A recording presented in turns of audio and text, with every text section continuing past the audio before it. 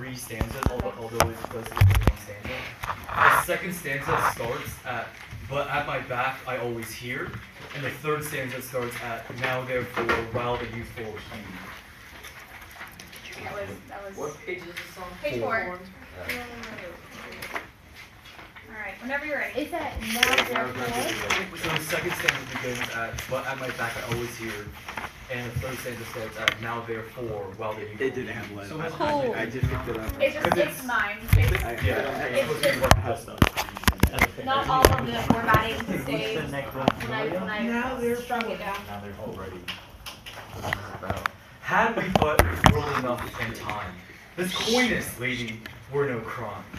We would sit down and think which way to walk and pass our long gloves day. Thou by the Indian Ganges side shouldest rubies find. I by the tide of Humber would complain. I would love you 10 years before the flood, and you should, if you please, refuse till the conversion of the Jews. My vegetable love should grow vaster than empires and more slow, and 100 years should go to praise thine eyes and on thy forehead gaze. 200 to adore each breast, but 30,000 to the rest. An age at least to every part, and the last age should show your heart. For lady, you deserve this state, nor would I love at lower rate.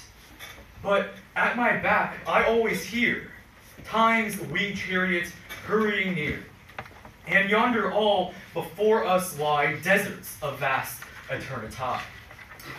Thy beauty shall no more be found, nor in thy marble vault shall sound my echoing song. Then worms shall try that long-preserved virginity, and your great honor turn to dust, and into ashes all my lust. The grave's a fine and private place, but none, I think, do there embrace.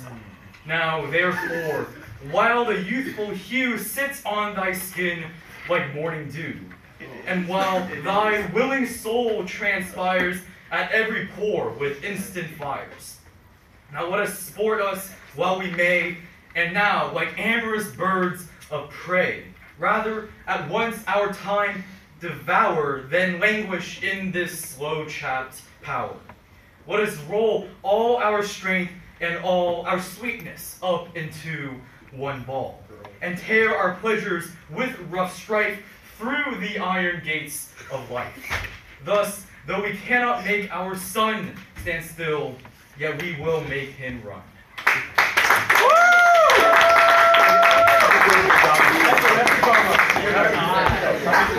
On the surface, to his coy mistress may seem like the desperate attempts of a thirsty man trying to lure a young woman.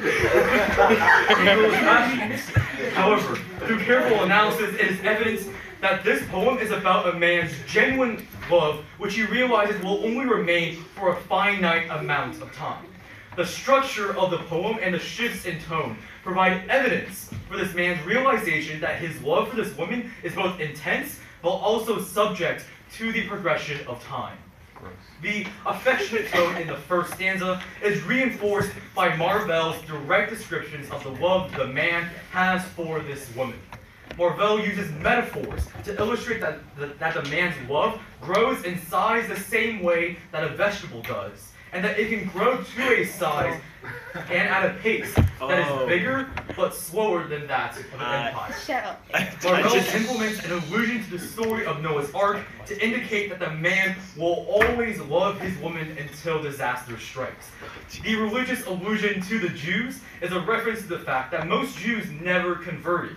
Therefore, the woman should refuse sex for eternity, so his love can continue to grow. Marvell's worrisome tone in the second stanza is brought about by the man's fear for his love's end, when death inevitably arrives. Sexual imagery is used in this stanza to emphasize the horrible consequences the elimination of their love will cause once death ensues. Marvell uses a rather gruesome depiction of worms taking the woman's preserved virginity to present the love interest the alternative if she does not express her love for the man now. Furthermore, the disintegration of her quaint honor and his lust represents the absence of virginity and sexual desire after life. Marvell's worry then transfers into the third stanza, where his tone shifts to an insistency that the woman will take advantage of the time that they have right now to avoid feeling any regrets once the unescapable arrives. The simile that compares the man and woman to birds of prey represents how the man is pleading the woman to devour the present moment, so their love is fulfilled and satisfied. The ball that the man besieges the woman to make with him symbolizes passionate lovemaking that is so strong that it can control the sun, another symbol of their final control over time. Thank you.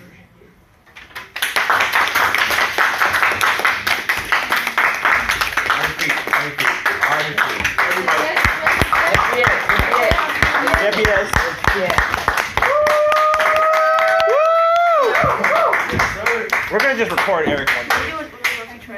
Uno, dos, y tres. Ole!